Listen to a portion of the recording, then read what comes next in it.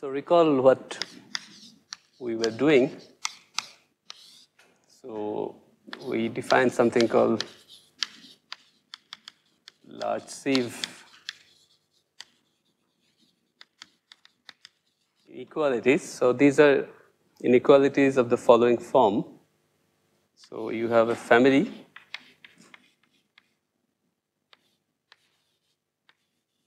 and you look at linear forms like this and then take absolute value squares, and this n runs from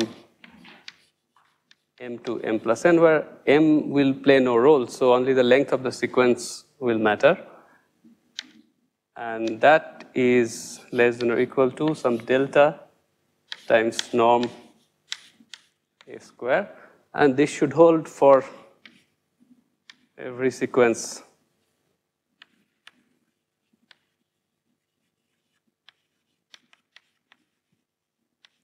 and norm a square means L2 norm.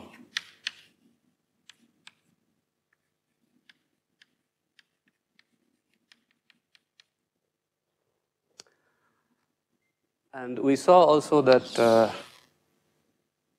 one can always take delta equal to the length n times the size of the family. So this is a finite family. So this is just Cauchy's inequality.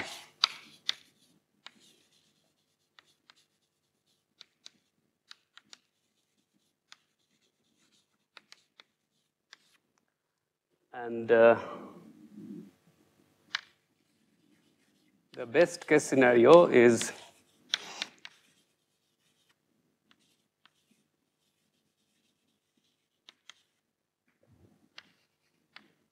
delta of the size length plus the size of the family. So here these symbols means, so this means both less and greater. Okay, and we saw an example that that was this theorem 0, where we were getting this best case scenario, which is you sum over all characters, Dirichlet character about q, and chi n square. Then this is less than or equal to n plus phi of q to norm a square.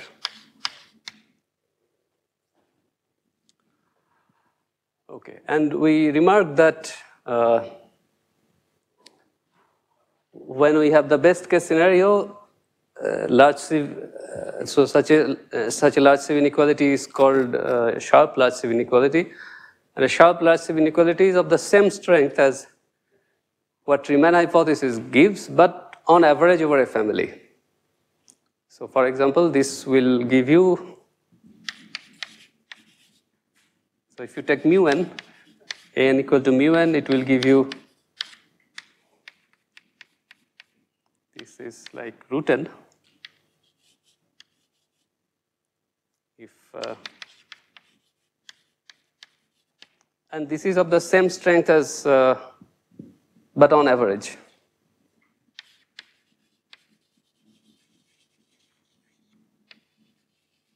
Over chi.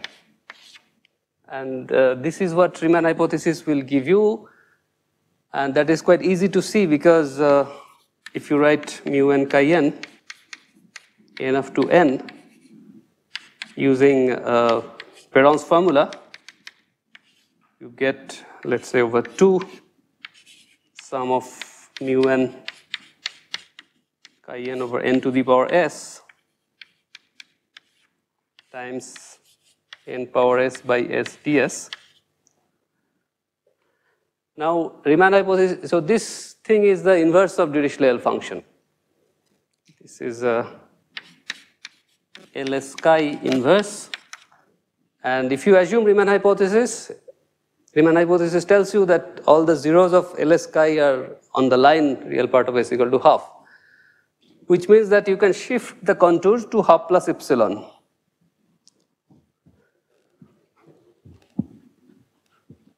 So we assume RH for Ls chi, then we can shift the contour to half plus epsilon.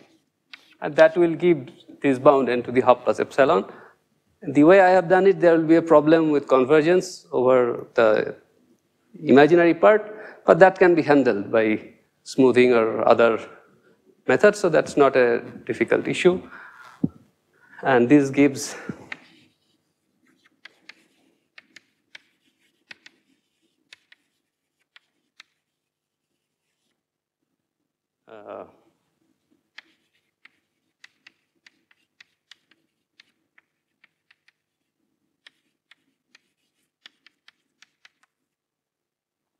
okay, so that's the connection.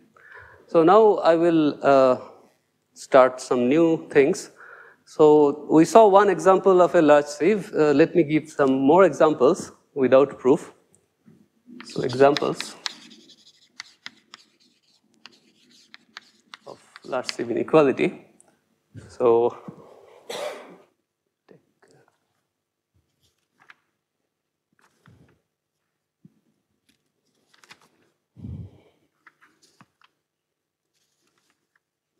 okay, so one is a famous theorem of Vinogradov. Sorry, theorem of Heath-Brown.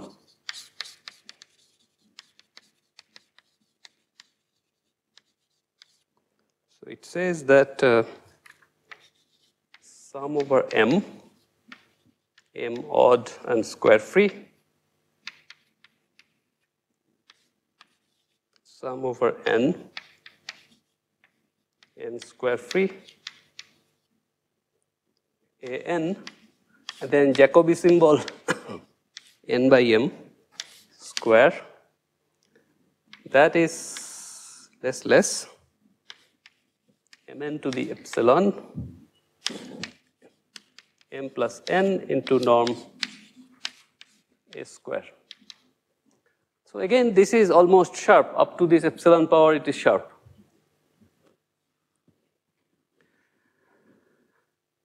And the reason this happens, we have such a strong large sieve, is because there is an orthogonality of quadratic characters. These are the quadratic characters, real valued. And so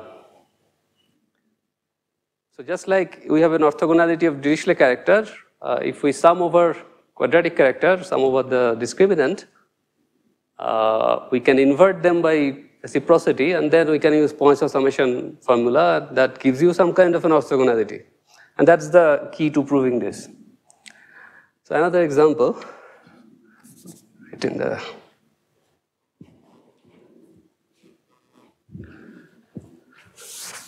so of course I won't prove it. It's quite it's not very easy. It involves some complicated induction.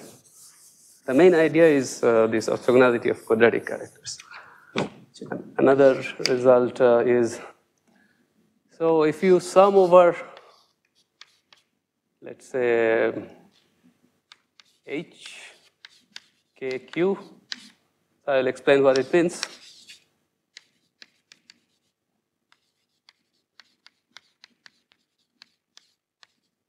That will be bounded by n plus kq. So let's put it less to norm a square. All these bounds are for every sequence A. So where h, q is an orthonormal AK basis,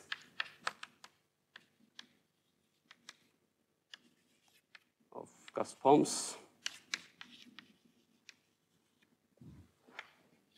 of weight k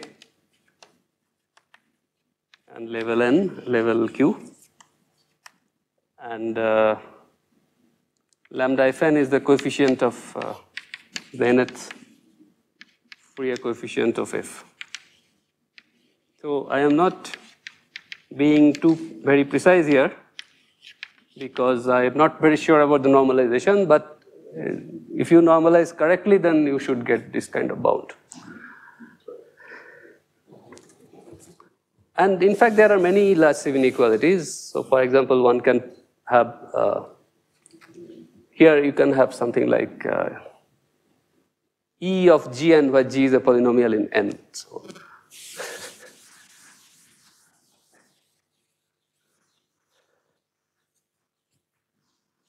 okay, so these are just examples. So the next thing I'm going to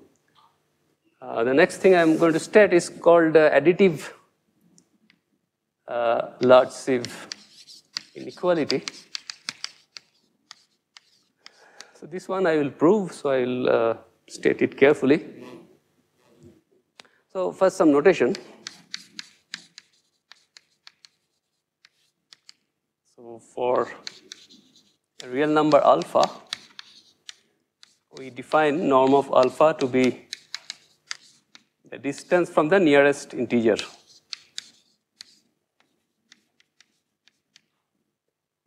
Okay. So example, so let's say, what is the norm of, say, 0.9 minus 0.1? So it's better to look at a picture. So suppose this is 0, this is 1. So 0.9 is somewhere here, 0.1 is somewhere here. So it won't be this distance, but it will be the sum of these two distances, because you see, it is the, so if you subtract, you will get 0.8, and the nearest integer to 0.8 is 1, and if you subtract, you will get 0.2. And you can see it like this way, that if you identify 0 and 1, then it is the distance between sum of these two distances. So this is the natural distance on R mod Z. So we will consider R mod Z. And in this space, you can identify R mod Z with 0, the interval 0 to 1 with 0 and 1 identified. So you can also identify it with a unit circle. So on this space, this is a very natural metric.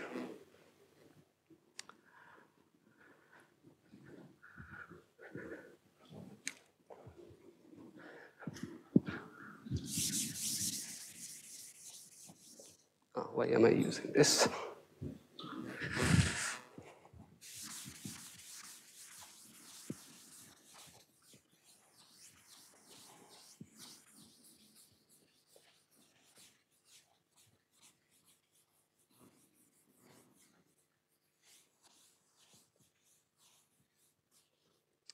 Okay, so what is the theorem we want to do?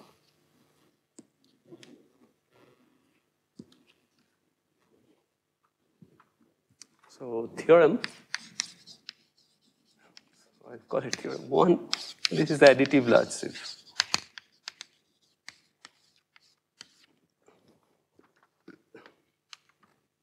So suppose alpha 1, alpha 2 is a set of points on R mod Z that are delta spaced for some delta. That is, so what does it mean, delta spaced? It means that alpha R and alpha S are separated by delta for any R and S where R and S are different. So obviously such a set has to be finite. So I will just remark that, so note that the number of such points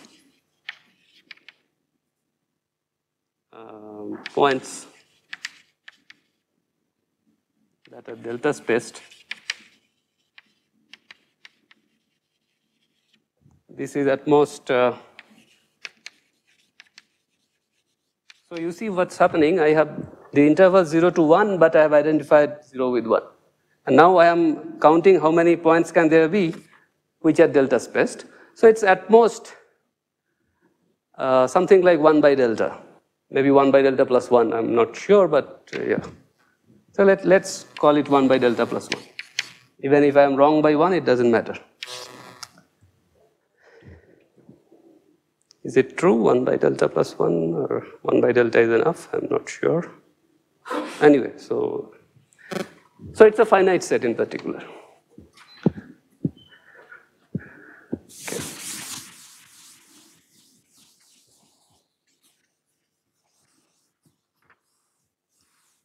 Okay, so the theorem says that then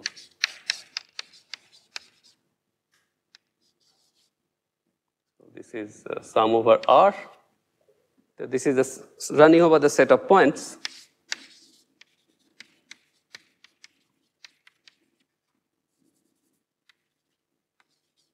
N E of n alpha R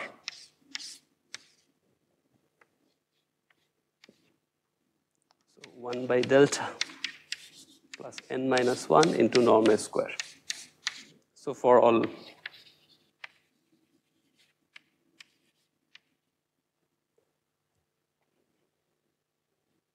any sequence n. Okay. So note that we checked that the size of the family here is so here the harmonics are these alpha r's, and the number of alpha r is about 1 by delta. So this is the size of the family, and this is the length. So we are in a sharp large sieve situation. So we are going to prove it, but a little weaker version, because to prove this with exact same constant, you need quite intricate machinery like Hilbert's inequality, which will take a long time. We will give a weaker bound which is sufficient for applications. So weaker version.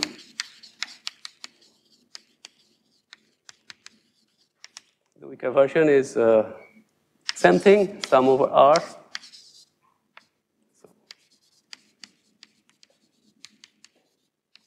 N E n alpha R. But I will now write less, so I don't care about the constant. And I also don't care about this one because it is absorbed in this constant. So this bound. So we shall prove this version. So we shall.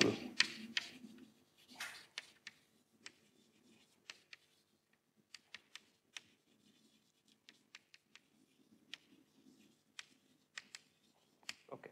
But before proving this, let's state another large sieve, which is sometimes called the large sieve inequality.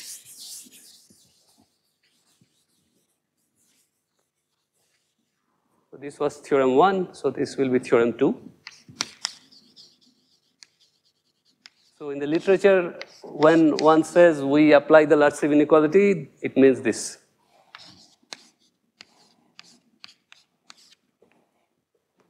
So it says that sum over Q up to Q, yes, and sum over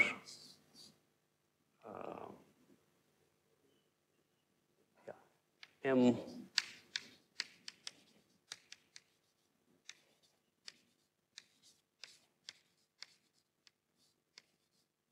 no, there is another sum.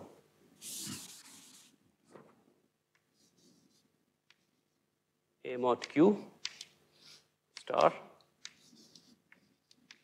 Q up to Q square is less than or equal to, the next line, Q square plus n minus 1 into norm A square. Let's see if this is correct.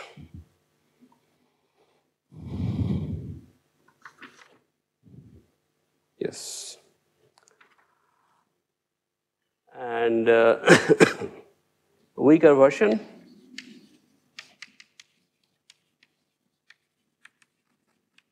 So the left-hand side the same, but now I will just say Q square plus n norm A square. So again, we shall prove the weaker version. But in fact, this theorem implies this theorem, and that is not difficult to see.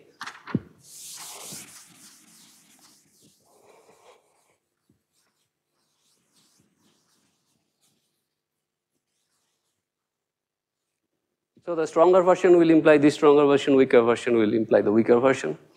So, so claim theorem 1 implies theorem 2. Why is that? So take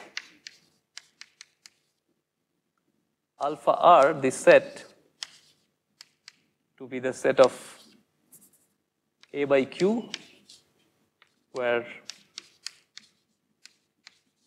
A runs from 1 to Q, A, Q are coprime, and Q goes up to capital Q. Okay, so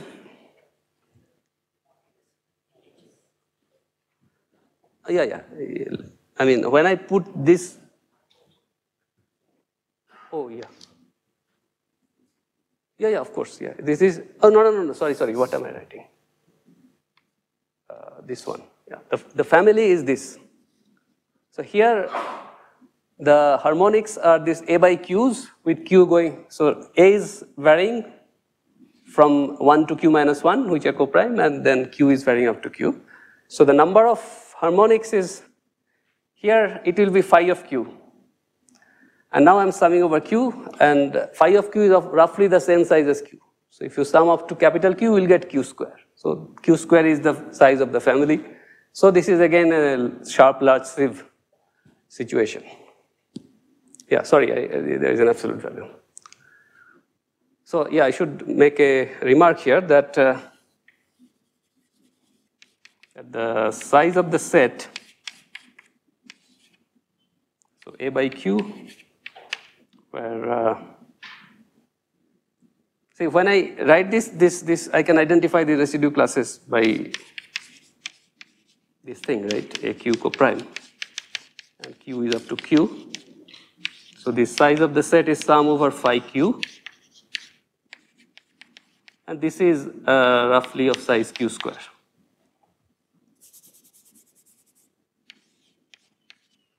So this Q square is this one. Yeah, so this is my family. This I choose as my alpha R. So the question is whether these alpha R's are, these points are well spaced. So let's check.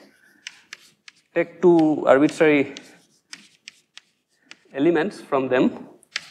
Look at their difference. So this is, I just subtract. So this is A1 Q2 minus A2 Q1 by Q1 Q2. But this number, whatever it is, it's at least 1. Absolute value at least 1. So this is 1 by Q1 Q2. And that is less 1 by Q square, because Q1 and Q2 are all smaller than capital Q. So we can take delta to be points are delta spaced, where delta equals 1 by Q square. And that's why theorem 1 will give you theorem 2. And I should make a remark that this bound is the best possible. That was, I think, proved by Montgomery. So a remark. I'm going to erase it now.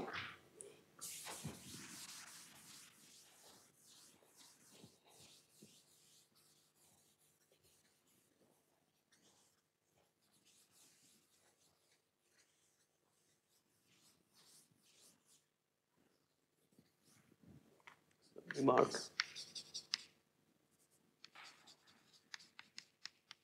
So 1 by delta plus n by 1 is the best possible.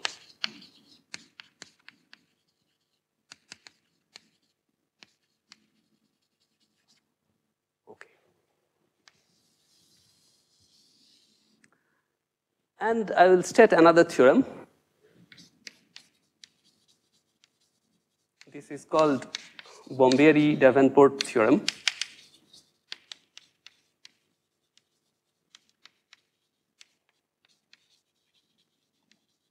So this is quite useful when you study primes in arithmetic progressions. So it says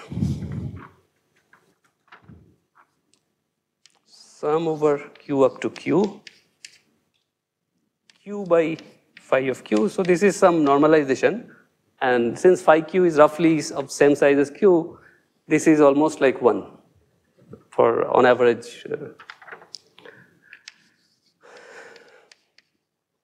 Chi mod q, chi primitive.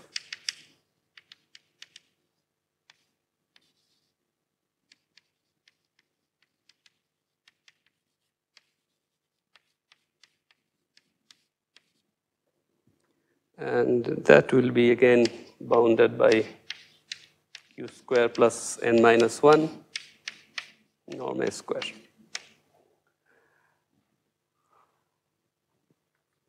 And I won't prove it, but theorem 3 follows from theorem 2. So let me write a remark. So what should I write? I'll write below.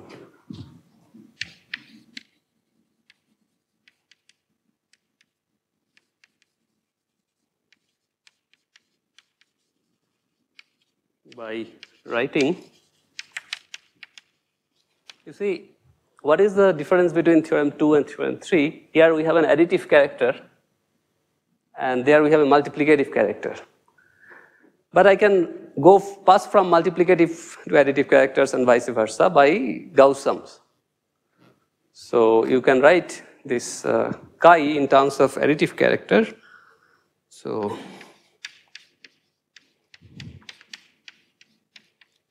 this tau is the Gauss sum, tau chi bar. So this is a mod q. Oh no, this is fine. Because chi a will take care of that. Na by q. So if you replace chi n by this, then after some manipulation, you have to apply theorem 2, and after some manipulation, you will obtain this theorem. So I'm not going to do it because I don't need theorem 3. I only need theorem 2. And theorem 2 we have already proved, assuming theorem 1, so I need to prove theorem 1.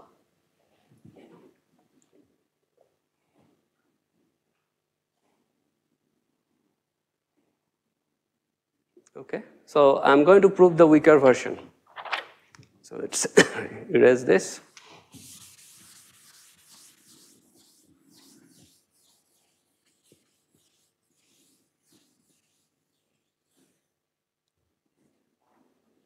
Tau is the Gauss sum. So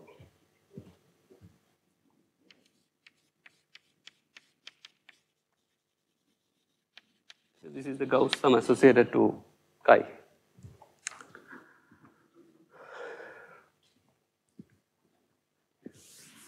No, it is just usual Fourier expansion. So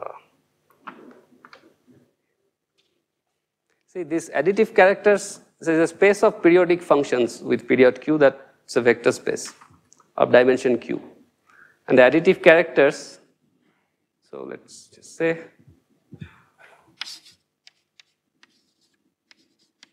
q periodic sequences.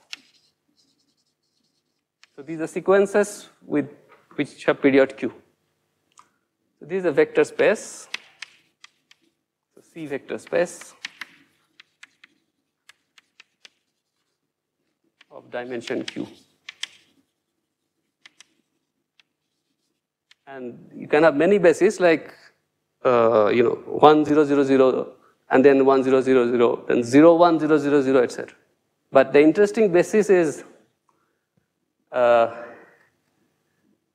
so A going to E of NA by Q. This is obviously a periodic function. So don't do that. So X goes to N goes to. So this is a periodic function for every A. So consider this function and A from 0 to Q minus 1. So these functions form a basis. So this is a basis.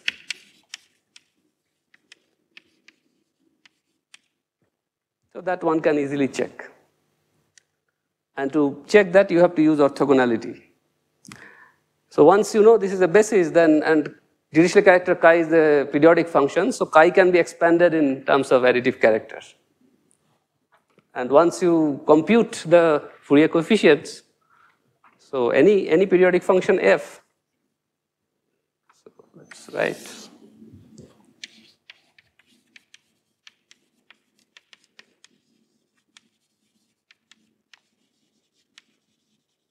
If f is any q periodic sequence, I can expand f as f, let's call this function EA times EA, where EA is this function. Okay. So therefore, if you have a Dirichlet character, it will be the inner product. And once you compute the inner product, you see this will be like 1 upon Gauss sum. So a good reference for this, let me state some reference. This I can erase because I have.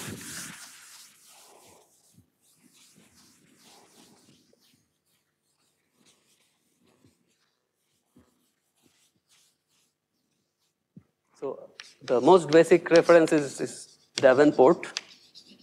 So one is Davenport.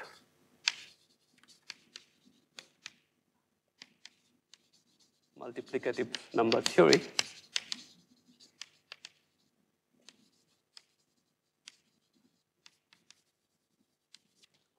The other one is Montgomery and Vaughan. Same title. So let's say Iwani H. Kowalski.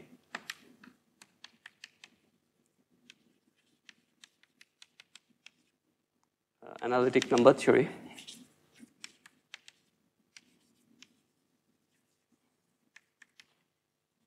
And I think chapter 6 will be large sieve.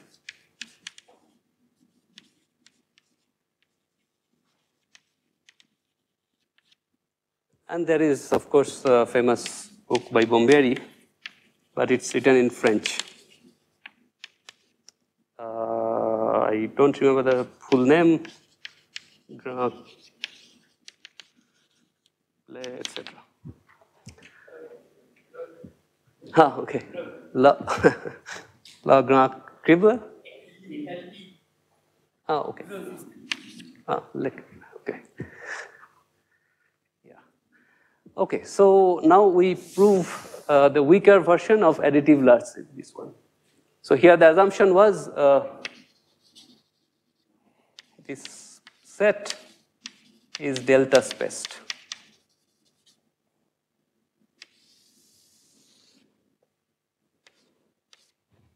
So let's prove it. Yeah, it's proof. So I am going to apply duality. So recall, duality tells you that this statement is equivalent to the statement where I interchange n with r.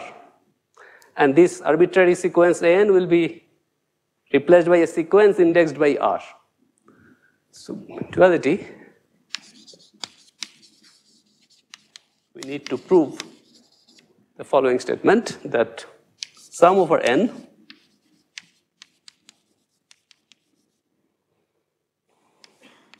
sum over R, let's call it gamma R, the coefficient, and the harmonics remains the same, is less. So whatever constant we want to prove, it will be the same constant. And now it will be gamma square here for all gamma.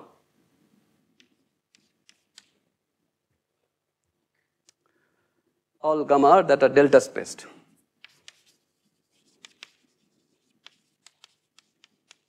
Delta spaced are alpha R. So these are arbitrary complex number, yeah. So for all sequences.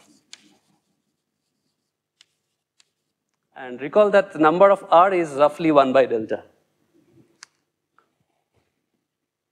Okay, so we want to prove this statement. And the obvious thing to do would be to square it out, to open the square, then interchange the sum. Then we'll have a sum over n with E of n alpha R. So that's a geometric sum. So you can apply the formula for geometric sum. And you should get something. And we will do almost the same thing, except we will smooth the whole thing. So I will put a function here, which will be a smooth function. So then it will be sum over n with a smooth function, and then instead of applying the geometric sum formula, we are going to apply points of summation formula. So that simplifies life much more. So let f be a map, C infinity map, f from R to R, such that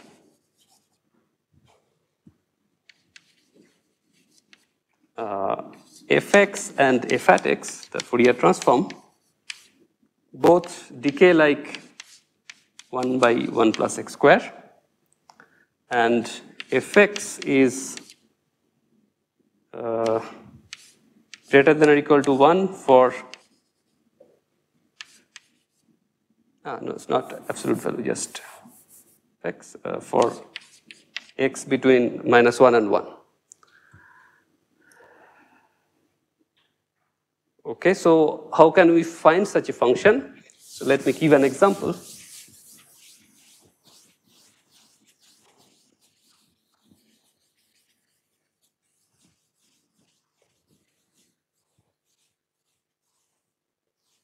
So, for example, consider gx equals e to the power minus u square, maybe pi u square. This is the Gaussian. So then, of course, g is smooth, and I know that g hat of x is, this is x, is again gx, right? This is the, you are familiar with this function, right? The Gaussian is its own Fourier transform. And obviously, this function satisfies, this decays quite rapidly, so it is certainly satisfying this. But this condition may not be satisfied because, for example, when x is 1, it will be to the minus pi. So you take, so define, so we can take fx equal to e power pi times gx. Then it will satisfy this condition.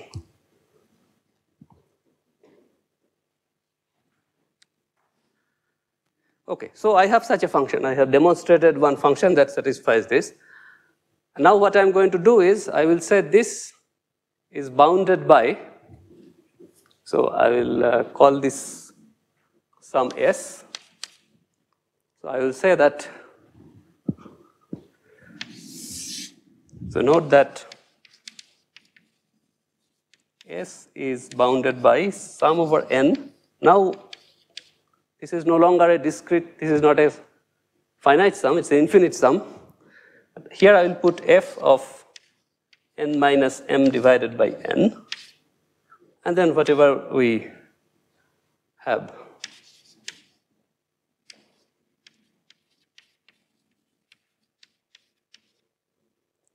Right? Because when n is between m and m plus n, this thing will be larger than 1.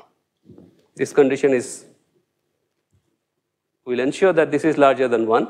And then I have some extra terms, but since everything is positive, I get an upper bound.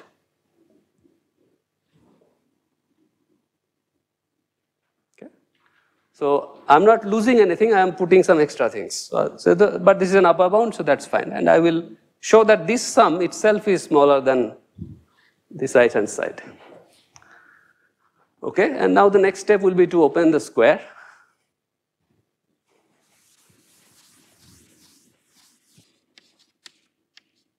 And E of, now sum over n, f of E of n into alpha r minus alpha s. Okay, do you agree? I'm just opening the square, then interchanging the sum. So I will get gamma s bar, and e to the n alpha s will become minus because it's complex conjugate. That's what I will get.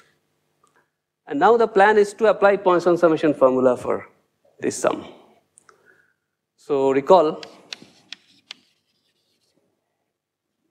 Poisson summation formula. So suppose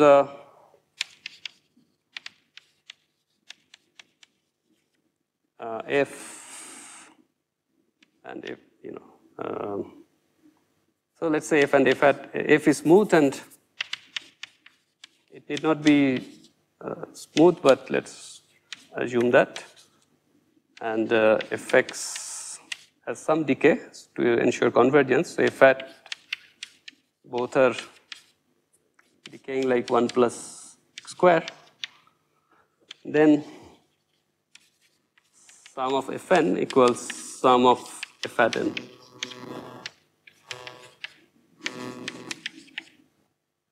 That is called Poisson summation formula. So I'm going to apply it there.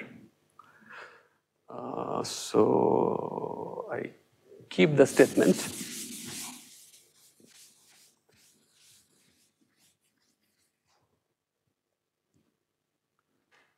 So here, what is f hat of y?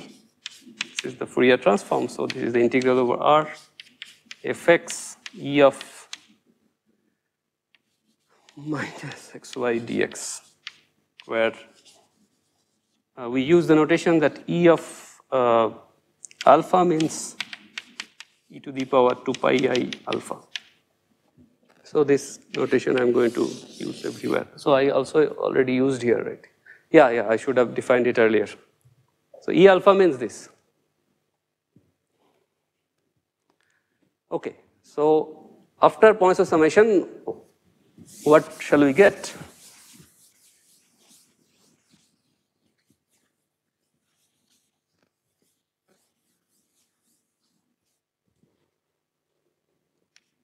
So this sum over r and s I don't touch. This sum over n becomes sum over m. I'm just writing a different letter.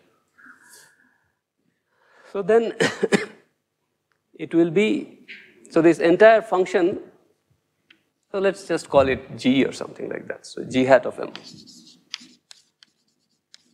where gx is the function where I replace n by x. Right? This is what Poisson summation will tell you. So this is g of n, this entire thing. So I will get g hat of n. And what is g hat of m? is integral gx e of minus mx dx. So this is f of x minus m by n e of x into alpha r minus alpha s minus m, right? Dx, and now I make a change of variable.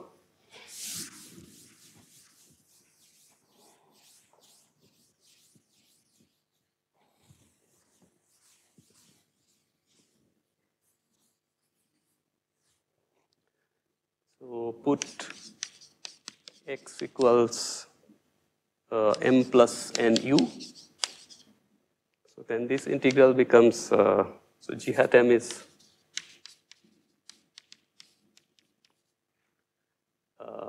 f of u e of m plus nu into alpha r minus alpha s minus m du, yeah. Now I will pull out the things that do not involve u. So also dx will become n du, so there is an n outside. So this is n, and then something will come out. So let's see what comes out. So m into this thing comes out. M into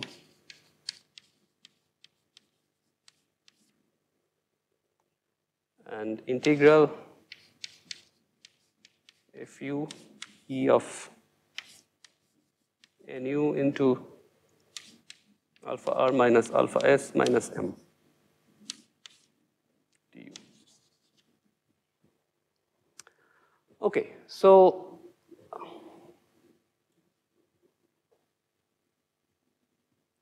I started with the sum s, and then with this sum I expanded and I applied points of summation. So s is now bounded by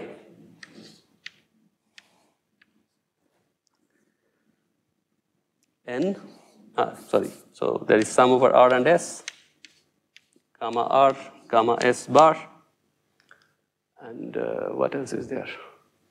Yeah, nothing else. So there is an n, so that comes out, and e of this thing. No, so sum over n has to be here. I think at this stage I can put absolute value. So let's put absolute value. So then this thing will be gone, and then sum over m. And this is what? This is nothing but, wait. Yeah, so this is like Fourier transform at this thing, and there is a minus mnu that will also be gone, right? So this is so e of minus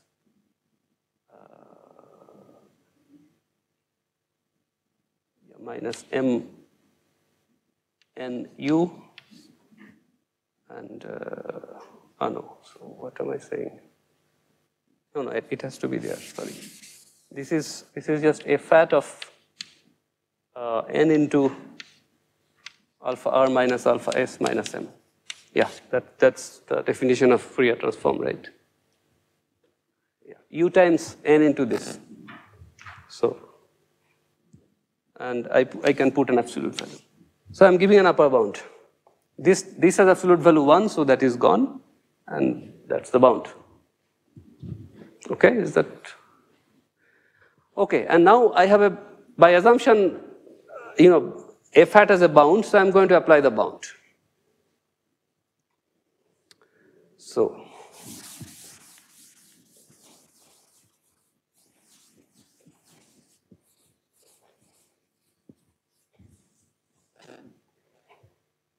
therefore, S absolute value is bounded by n times sum over r and s, gamma r, gamma s, and 1 upon 1 plus n into alpha r, sorry, there is a sum over m. Sum over m, 1 upon 1 plus n into alpha r minus alpha s minus m square. Okay? Okay, and now I have to handle this sum, sum over m. So note that, you see, this alpha r, alpha s are in R mod z, so which means they are in the interval 0 to 1, where we identify 1 and 0. So alpha r minus alpha s is between minus 1 and plus 1. So what we shall do is, we will treat those integers m which are 0, 1 or minus 1 separately. So we shall write sum over m as m belongs to the set minus 1, 0, and 1. So we'll do one treatment. The other sum will be, so m is in z minus is set minus 1, 0, and 1. Okay, you will see why we are doing this.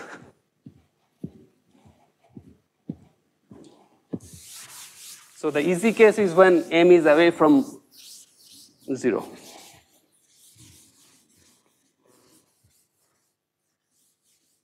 So suppose m is not equal to 0, 1, or minus 1, then alpha r minus alpha s minus n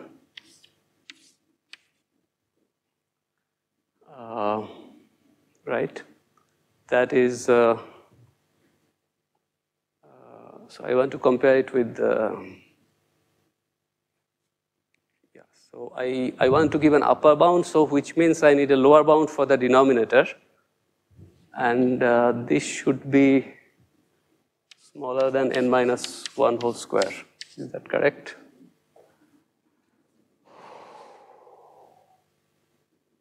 Yeah, that is always correct, I think.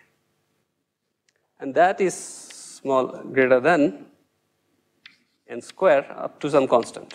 Let's say n square by 10. Right? For when n is outside this, these things are valid. So therefore, I can lower bound. So I have this expression.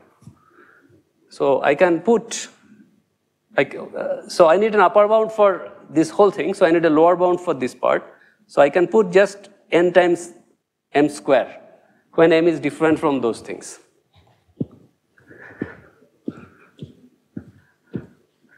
Okay, so this is one observation. And if m belongs to this set, this is m.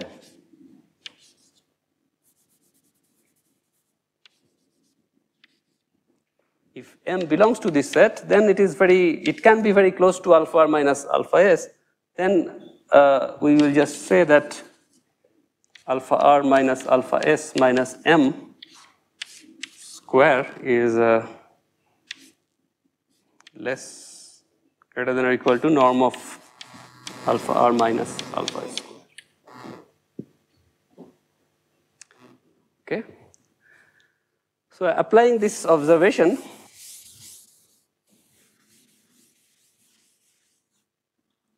hence, so applying this too, so we have two cases. Hence, by 1 and 2, I'll just take a few seconds. So we were up to this stage.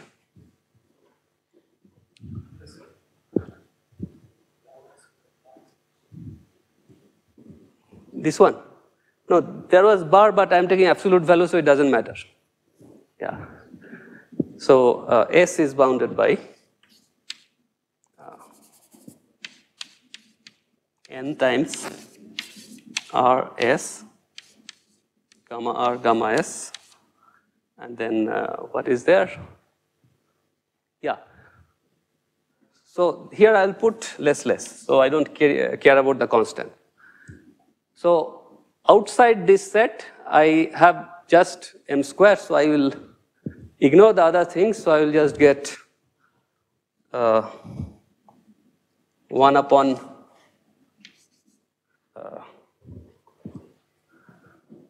nm square, because I'm giving a lower bound. So sum over m,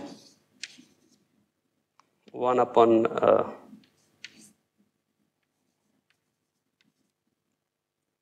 so here, m is different from 0. Okay, so how to write it? So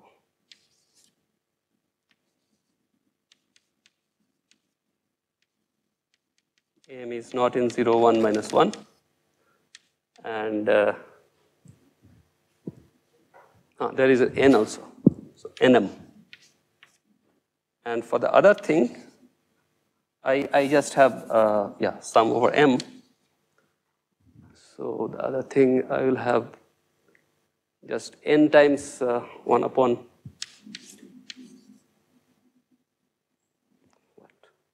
1 plus n into 1 second. Why is it? 1 second. What am I doing? Yeah, just that times norm of alpha r minus alpha s square.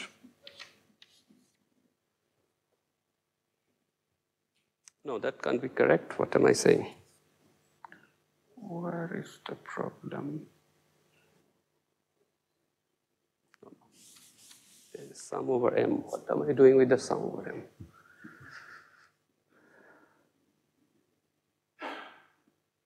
Yeah, that's only 3 terms, so it is just 1 upon n alpha r minus alpha s. Yeah. So there is a sum over r and s, so I have to take care of that. And this sum will be very small because sum of 1 by m square is bounded. So I will start from this step next time. So this proof is a bit, it requires some calculation. It's not, okay, so I'll stop here.